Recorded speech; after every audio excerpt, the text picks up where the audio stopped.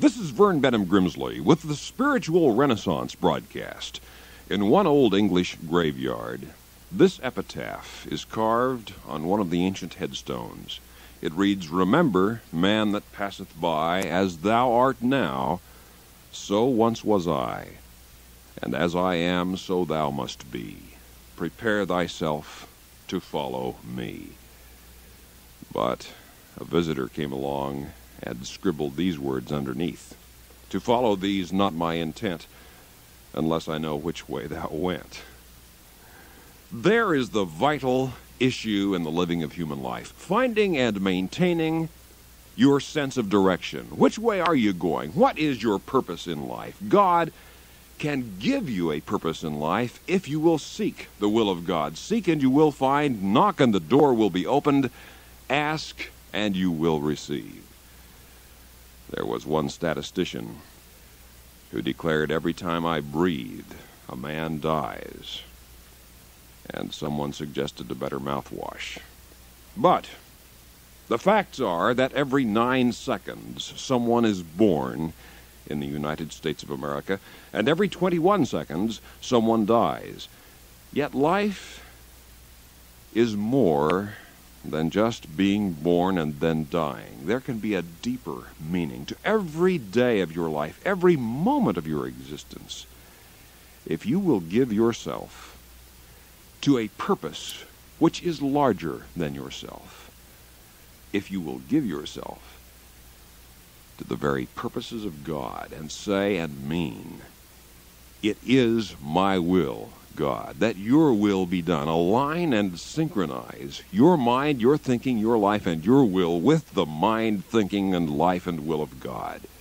So many people are trying so hard to live the life that isn't, that they forget to live the life that is. They don't live in the here and the now. Be real with yourself. Be real with others, and real with God. Anne Morrow Lindbergh, in her book, Gift from the Sea, wrote, "Maturity is shedding your hypocrisy. Learn humility. You don't have to try to be God. There already is one. Know the joy of glorifying, lauding, and honoring God in all your ways. The joy of worshiping God. Of for a moment forgetting about yourself and thanking the Creator, the Author, the Genesis of the entire universe, of all it is, ultimately. And thanking God, who is your loving Father, who loves you and cares about you, who knows you, and who wants good for you, who has forgiveness and mercy and a new way of life for you." This is a true story. I was reading a newspaper article about this man in Encore Township, Michigan, who had just finished building all of his new home, except for the roof, when he suddenly discovered that he had been putting up his house through these months on somebody else's lot. The structure was almost completed, but he found at the last moment he was building it on the wrong land. And is there really any greater tragedy in human life than for a man or a woman's life to be almost completed in the latter years of life, in old age, only to find out that he or she has been building on the wrong lot? That what that man or woman built his life on was the wrong principle or the wrong idea, the wrong concept. Selfishness or materialism, greed, fear, anger, skepticism. I urge you, build your life not on the wrong lot, but on the right lot. Build your life on truth and beauty and goodness and love for God and love for other human beings. There was a certain young housewife who was, with many tears, relating all of her problems to an older friend of hers. And her friend said, "But have you prayed about your problems?" The young woman nodded her head, "Yes." She said, "I've prayed about them, but when I'm through praying, all of my troubles are still there. They're still with me." And her older friend smiled. She said, "All you've been doing is worrying in the presence of God. She said the next time you pray, really trust God, really trust Him. Prayer is not just worrying on your knees.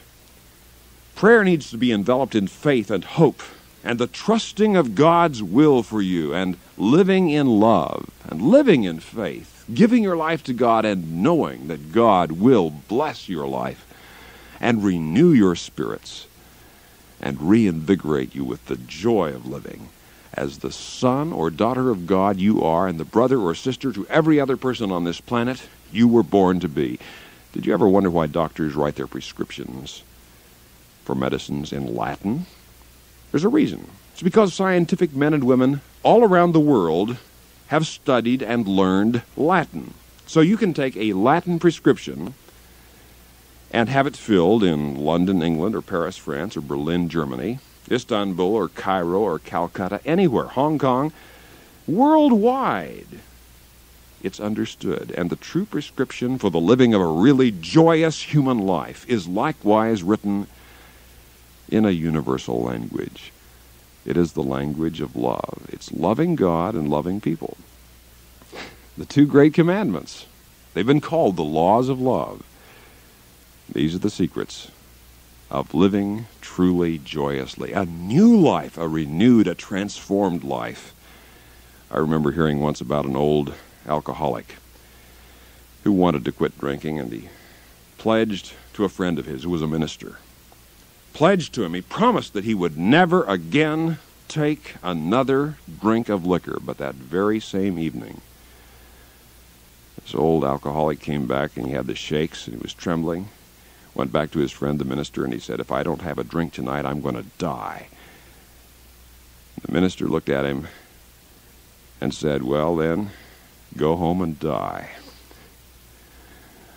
But what he meant was not a cruel thing. What he meant was, let your old nature die. Let that craving in you die away and wither away so that the good can grow. Whatever your problem, weed out the weeds to make space for the seeds of new growth and new potentials in your life, which God has for you, waiting for you, if only you will turn your life and your will over to God and say, "God, it is my will that yours be done." Acknowledge that you find your life unmanageable in many aspects, but there is a power greater than yourself who can do for you what you cannot do for yourself, who can make all things new, because you can find and come to know God as your Father and as your friend. A God with whom you can talk and share your life every day, every morning when you rise and every evening when you go to bed, and all during the day. You can have a vital sense of companionship with the very creator of the universe, because God loves you, and God has a plan for this planet and a purpose for your life. And you will live forever in a great adventure of finding, knowing, and serving God. This universe is more a university. It's a place of learning and exploring and discovery. Oh, it's going to be exciting. Whatever your age is, give your life to God and begin to live as the son or daughter of God you are in the quest for perfection. This doesn't mean that you achieve instantaneous perfection. Abraham Lincoln once said, "It has been my experience that folks who have no vices also have very few virtues." That's what Abraham Lincoln said. So if you're not perfect, then neither am I. Neither is any other human being I've ever met. None of us are perfect. But if you will give your life to God, God will make something out of your life. You may not think there's much to give to God if you give your life to God, but God will make something of what you give to Him.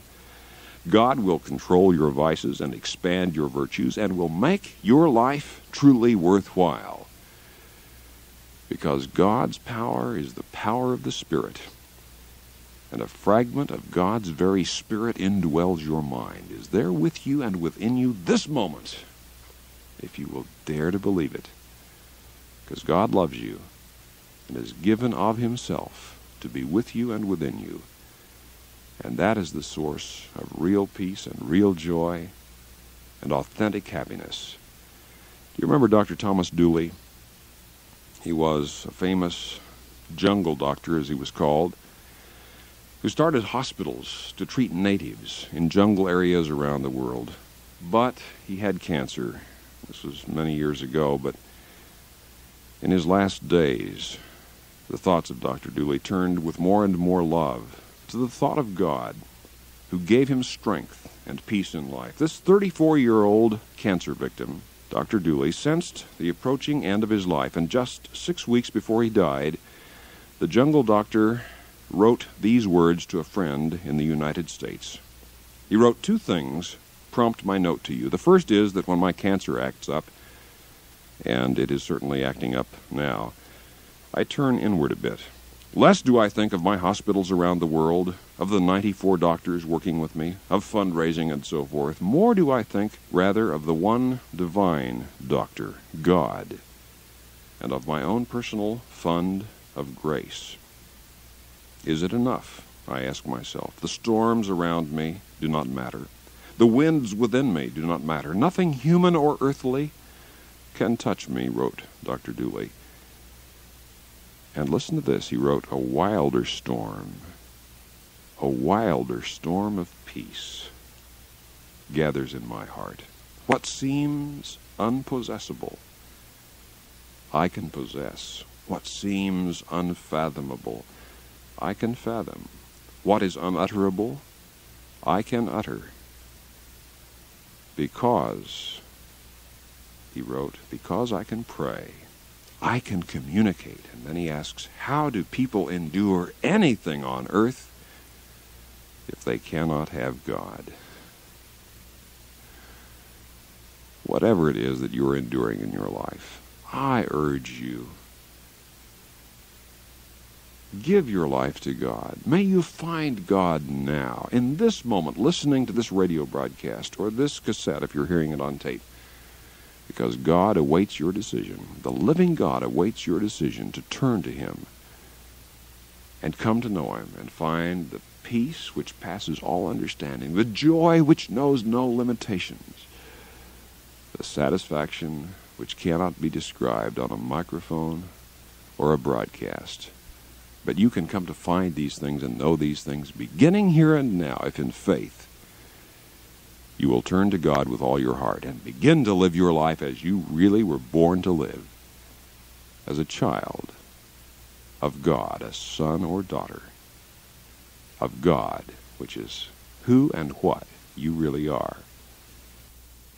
And then write to us at the Spiritual Renaissance Institute, Box 3080, Oakhurst, California, 93644, United States of America. I've written things on finding God, growing spiritually, 7 principles of prayer, the Fatherhood of God, the Brotherhood of Man, life after death. All of this yours free, no cost, charge, or obligation when you write to Box 3080, Oakhurst, California, 93644, USA. For those of you listening in other countries around the world over our international satellite and shortwave network, let me spell that address. Box 3080, Oakhurst, Oakhurst, California, California, 93644, United States of America. This is a non-sectarian, non-profit program proclaiming the dawning spiritual renaissance, the Fatherhood of God and the Brotherhood of Man, the worldwide family of God. And so for now, this is Vern Bennom Grimsley saying, may God's will be done by you.